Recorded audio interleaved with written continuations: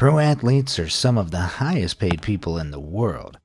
Whether it's slam dunks, touchdowns, or home runs, if you give the crowd something to cheer about, you can cash in the millions. But with great financial power comes great financial responsibility. And not all our favorite stars are up to the challenge. Whether they blew it on golden bathtubs, rock and roll cafes, or contentious divorces, these are the sporting heroes who made some seriously dumb decisions.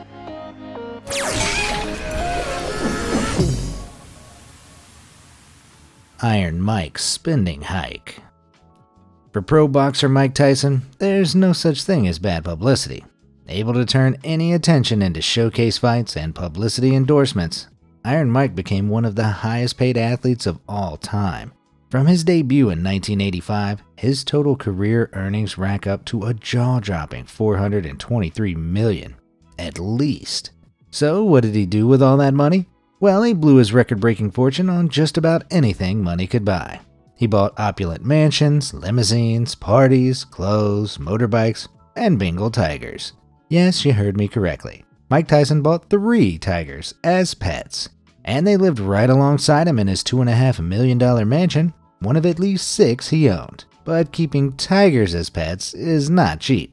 Iron Mike coughed up $70,000 for the big cats, with another $200,000 a year going on their food bill alone. Not only that, but Tyson was forced to splash out another $125,000 just having them house trained. It's unclear if that even worked, considering one of the tigers, Kenya, ended up attacking one of Tyson's neighbors. For that incident, Tyson was forced to foot a $250,000 damages bill. That means in just the costs we know about, the multimillionaire spent at least $645,000 on tigers. Adding in the $173,000 80-carat diamond chain and $2 million golden bathtub, you can't be surprised that Tyson was bankrupt by 2003. Yep, a man who once bathed in a golden tub and could charge $30 million for one night's work was $38.4 million in debt. At the time of his bankruptcy, Tyson was 37. Only 7 years earlier, for his 30th birthday, the star had splashed more than $435,000 in just one night of partying. Now approaching 40, all Iron Mike had to show for it were climbing debts and more than $13 million in unpaid tax. But all was not lost. By 2021, Tyson has at least made some of his fortune back.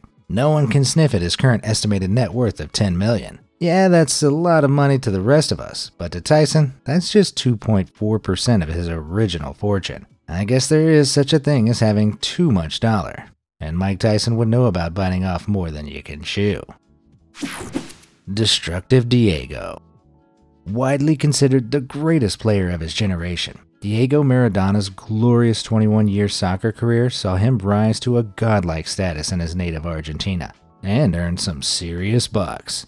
When he played for the Italian team Napoli between 1984 and 1991, Maradona raked in $3 million a year. On top of that, the star was inundated with sponsorships and endorsements totaling another $8 to $10 million. Maradona had it all. The star spent lavishly, scooping up 5 properties in Argentina, a $360,000 Rolls Royce, a BMW i8 worth around $175,000, and a diamond ring worth $360,000, to name a few assets. Later in his life, he was even gifted a large amphibious tank by the Belarusian government. Yep, when you get a free tank, you know you've made it. Being paraded on the streets in his new ride, Diego looked like the richest man on earth. But was he? In 2005, the Italian government revealed that Maradona had all of this money because he was evading tax. That's right. While he'd spent at least $895,000 on flashy cars and jewelry, the star owed a whopping $48.6 million in unpaid taxes. Despite this, when he sadly passed away in 2020, the Maradona family were expecting a substantial inheritance, with Diego claiming during his final days that he had $100 million in assets. But when the wake was over and the receipts came in, it was revealed his spending had taken a huge toll. To their horror, the Maradona family discovered their patriarch had only $500,000 left to his name. I mean, that's not bad, but it's hardly the millions they were expecting. And to this day, those debts to the Italian government still need to be paid. Man, not paying all that tax turned out to be super irresponsible. almost as irresponsible as not hitting those like and subscribe buttons below. Go on now, you know you want to. All done? Great. Now, which irresponsible sporty spender have we got next? Resourceless Raghib. As the wide receiver for Notre Dame in the early 90s, Raghib Ismail's star was on the rise. With hype building for a professional career, Ismail wanted to commit to the National Football League in 1991. But then something unexpected happened. The Toronto Argonauts, who were from the newly formed Canadian Football League, offered Ismail a whopping $18 million to play in Canada. After success there, he was eventually drafted back into the NFL as a wide receiver for the Oakland Raiders. In career contracts across both leagues, Ismail banked around $26.9 million. And then he retired in peace, right? Not Raghib. Instead of settling for a comfortable retirement, the ex-player embarked on a series of business ventures. Or more accurately, business blunders. There was the prepaid phone card idea, the calligraphy business, the religious movie, and craziest of all, the rock and roll themed cafe. And no, it wasn't the Hard Rock. Each one failed hard. Obviously, no one told Ismail that the rock and roll cafe idea might have already been taken. That might explain why, despite his $300,000 investment, Ismail still has no idea whether the restaurant ever materialized or not. Wow, Ismail may as well have thrown that $300,000 into the sea. Now, not all the failures were Ismail's fault. The Rock and Roll Cafe suffered from chronic mismanagement, a rite of passage for every rock group, and the souvenir shop was wiped out by Hurricane Katrina. But no matter the cause, there was no recovering the lost dollar. And so Ismail's fortune was well and truly wasted. Having lost it all, Ismail was able to avoid total bankruptcy through broadcast punditry. But even then, despite all he'd lost, the guy just couldn't stop investing. And if you can believe it, Ismail's final investment in the mouthguard company ByteTech actually paid off. He may have made some silly mistakes, but ByteTech is still in business. Raghib Ismail may not have all the money he once had, but at least we can say he's not broke anymore, which is more than can be said for some others on this list. Deplorable Dykstra. For baseball fans of a certain generation, Lenny Dykstra was the man. A heroic slugger for the New York Mets and Philadelphia Phillies, Dykstra was nicknamed Nails because of his uncompromising style of play. That winning attitude meant by the end of his career in 1996, Nails had earned an impressive $36 million. Not only that, but after investing in a successful chain of car washes, Dykstra had bumped that up to a whopping $58 million by 2008. But $58 million just didn't leave Dykstra satisfied. In search of more dough, he went on to become a stock-picking columnist. Dykstra took at least $250,000 worth of secretly issued stock in exchange for recommending that stock to subscribers of TheStreet.com, who paid a whopping $1,000 a year for his advice. And the reason that sounds shady is because it is. On top of that, his desire to live large led him to publish a glossy magazine called The Players Club, the bills of which were not cheap. Because of all this complex business, Dykstra found himself facing a cascade of lawsuits, outstanding debts, and bills. In those lawsuits, damaging allegations emerged that Dykstra had resorted to using his employees' credit cards to fund his lavish lifestyle. On one, he left a $32,000 charge for a leased jet from Atlanta to Montana so he could watch his son's minor league baseball game. Doesn't exactly sound like a business expense to me. As a result, in 2012, Dykstra found himself on the receiving end of charges for both fraud and money laundering. After being sued for everything he had left, bankruptcy followed, as well as hard time behind bars. Times have changed, however. In August of 2020, Dykstra announced he had gone 27 consecutive months without being arrested. While that's a good start, he surely regrets the crimes and shady dealings that landed him with those jail sentences. Brash Brunell. Call it sad, but some folks are fans of the Jacksonville Jaguars. And if you're a Jaguars fan, you'll know the meaning of the word lose. Things were no different back in the late 90s, and the long-suffering team were ready for a star player to join their ranks. Enter Mark Brunell. While Brunell couldn't get them to the Super Bowl, the quarterback still went down as one of the best players in Jaguars history. And with a career like that, you can bet the coin came a-calling. Over the course of his career, Brunell made nearly $70 million. That would surely be enough to keep him comfortable for the rest of his life. No need for Brunell to make risky investments in, I don't know, fledgling fast food companies, right? Well, tell that to the $9 million Brunel sunk into the fast food chain Whataburger.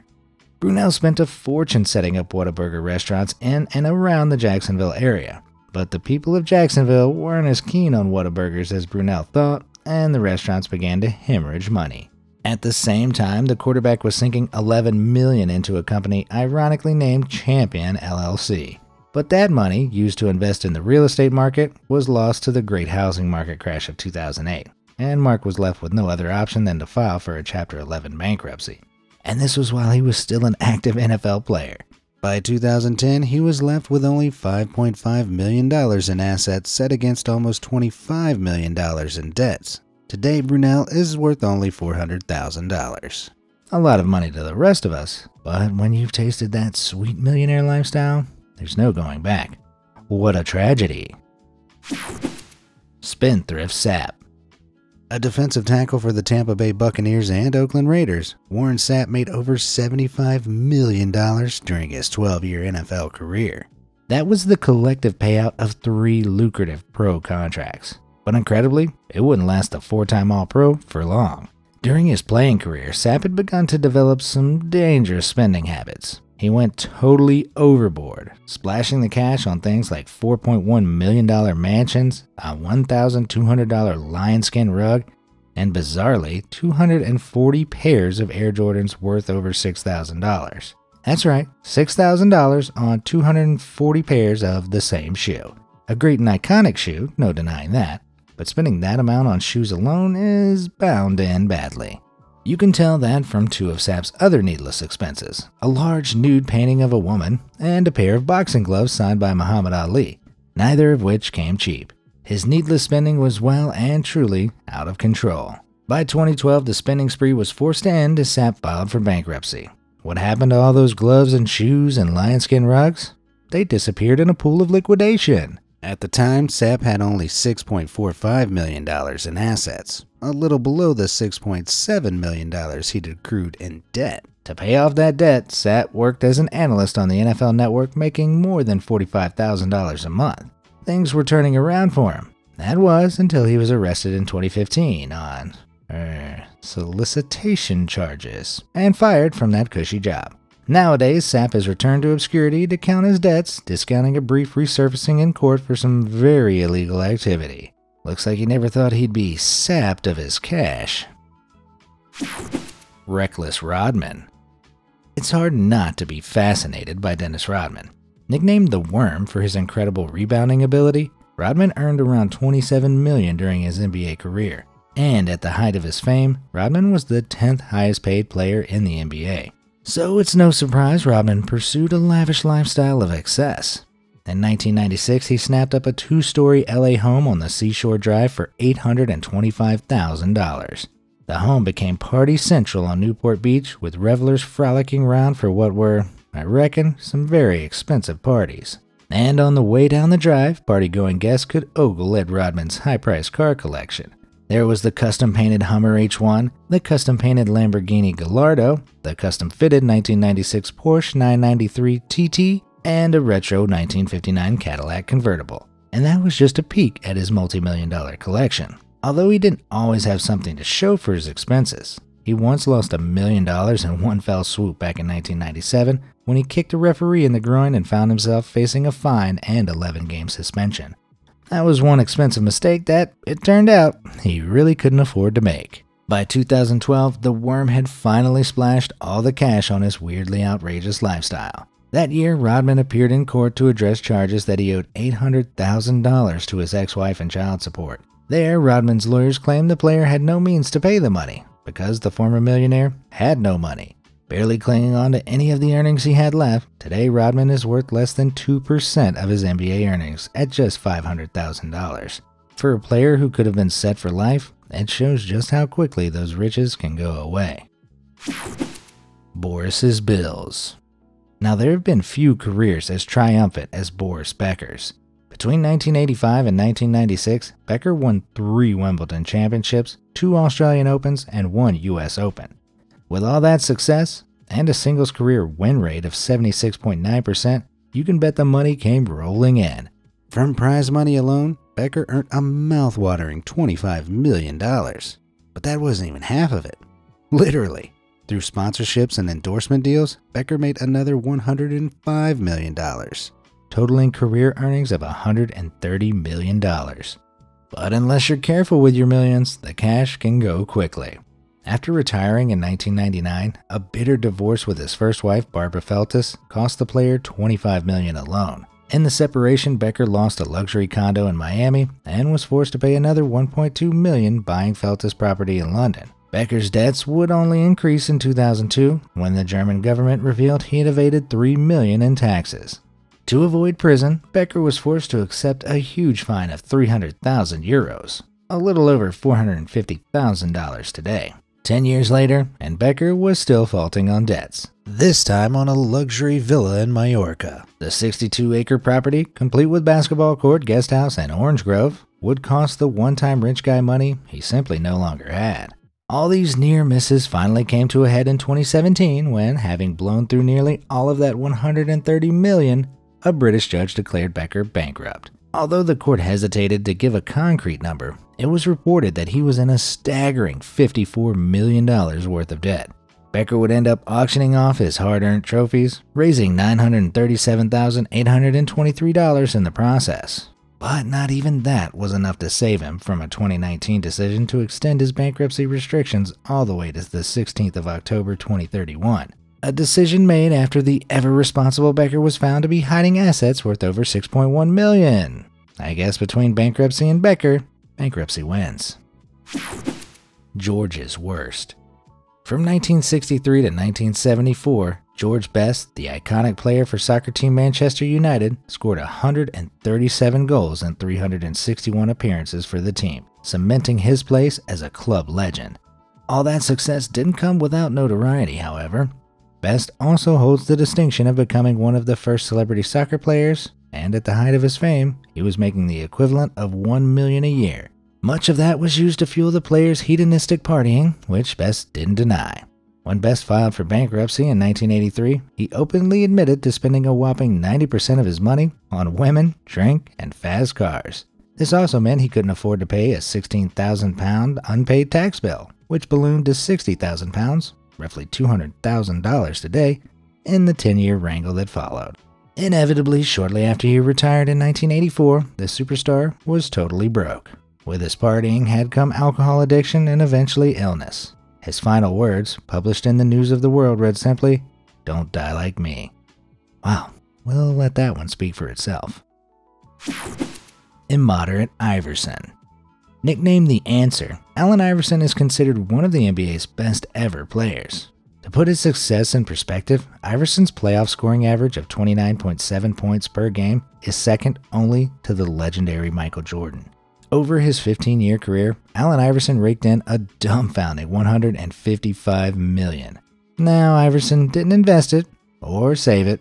Like many of the squandering stars in this video, Iverson straight up spent it. His monthly expenses included $10,000 on clothes, $10,000 on restaurants, and more than $10,000 on groceries. Yep, $10,000 on toilet paper and onions a month. That's because Iverson bought for his entire entourage, which could include as many as 50 people. Now, Iverson trusted his friends, but that might not have been the best decision. Suspicious of banks, Iverson would keep all his cash in garbage bags lying around his mansion, and on occasion a bag or two would mysteriously go missing. Doesn't take a genius to figure out where it was probably going. But it wasn't as if Iverson wasn't squandering the dough himself. His friends revealed that he'd routinely drop between $30,000 and $40,000 a night in strip clubs. Anecdotally, this happened so often that Iverson would scoop up his own money from a previous night and toss it down a second time. Iverson's wastefulness continued and continued. At one point, his spending was so excessive that upon departing a flight at the airport, Iverson bought a whole new car when he forgot where his ride was parked. Now that's just boasting. Because of needless escapades like that, all Iverson's assets had been drained by 2012. The player was forced to declare himself bankrupt when he was unable to pay a $900,000 debt to a jeweler in Georgia. Just how much bling had this guy ordered? But fortunately, Iverson had one lifeline remaining. A unique sports endorsement contract with Reebok meant Iverson had a lifetime deal, including payments of $800,000 a year and a $32 million trust fund he'll gain access to in the year 2030. So despite his recklessness, in a few years Iverson will probably be back to his old spending habits. I can hear the strippers rejoicing now. Ruinous Randy. During his 12-year career in the NBA, Randy Brown earned a $15 million fortune. They were 12 successful years for Brown, who won 3 championships with the Chicago Bulls, a team spearheaded by the return of Michael Jordan. Of all the NBA championship rings to have earned, those are by far some of the most valuable. It's these types of historic accolades most basketball players can only dream of one day owning. But Brown's time with his championship rings wasn't to last. After poor investments in real estate and restaurant businesses, Brown was left with no choice but to declare bankruptcy in January 2008. And guess which valuable assets the player was forced to auction off? Yep, it was the rings. In an extremely painful decision, Brown was forced to sell his 3 rings, the crown jewels of his career, to the debt collectors. An anonymous bidder paid $53,833 for all 3, but that reportedly barely made a dent in the debt that needed to be paid. Price aside, Brown must miss those rings a lot, and losing a powerful ring can really mess a guy up. Just look at Gollum. Careless Canseco. With 462 home runs under his belt, Jose Canseco's baseball career saw 2 World Series titles with the Oakland Athletics and New York Yankees. Canseco was one of the MLB's best, a 6-time All-Star and home run leader in both the 1988 and 1991 seasons. And as we know, premium success means premium cash. With Canseco banking a healthy $55 million fortune, the slugger looked set for life. If only he hadn't mired himself in a disastrous cascade of bad decisions, divorces, and tax crimes. In 2008, having been out of the game for about 9 years, Canseco was hit by the housing crisis and had to foreclose on his 7,300 square foot mansion in Los Angeles, on which he owed the bank more than $2.5 million. That year, he claimed his 2 divorces had also cost him a hefty $7 to $8 million each. He also claimed that when the stock market crashed, he lost a further $11 million. Canseco's lowest moment came when he wound up living in a friend's garage with only $20 to his name. In 2012, a reporter revealed that Canseco still owed the IRS $1.1 million in unpaid taxes. That year, he filed for Chapter 7 bankruptcy. Sadly, it hasn't gotten much better for him. In 2021, Jose took an offer of $50,000 to star in an amateur boxing match against a Barstool Sports intern. He was humiliatingly defeated in less than 10 seconds. Scrapping for $50,000 is a long way from the $55 million he was once handed. But recently, Canseco claimed that he gets by just fine and is no longer plagued with legal issues. I mean, you have to commend a guy who gets up after he's been knocked down like that. So which of these athletes do you think made the dumbest decisions? And who do you think really didn't deserve their financial woes? Let me know down in the comments. And as always, thanks for watching.